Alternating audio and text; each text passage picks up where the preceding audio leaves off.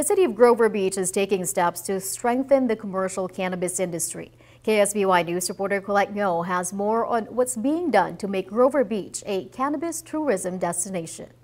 This is Natural Healing Center, a popular cannabis retailer in Grover Beach. And this week, they're preparing for some changes as the city announced major updates for commercial cannabis ordinances.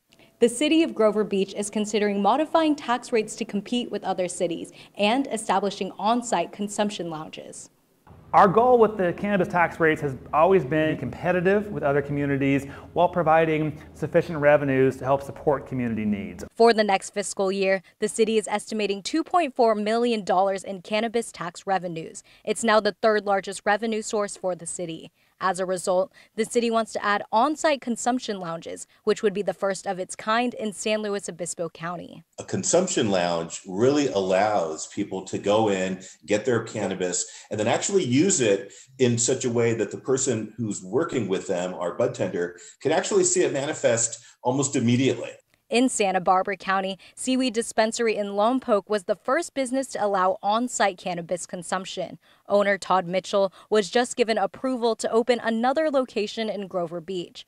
He says the city has a lot of potential for the cannabis industry. I'm very much hoping that Grover Beach follows in Lompoc's footsteps in that I believe the majority of tax dollars to support the community are coming from the retail operators. Cannatourism is an untapped market that could be a possibility for us, and so providing an on-site consumption lounge would provide a safe, responsible place for individuals who are traveling into the area or who live in the area to be able to consume cannabis products in a very careful manner. While no official decision has been made, Grover Beach plans to propose the cannabis industry policy direction to City Council in the fall.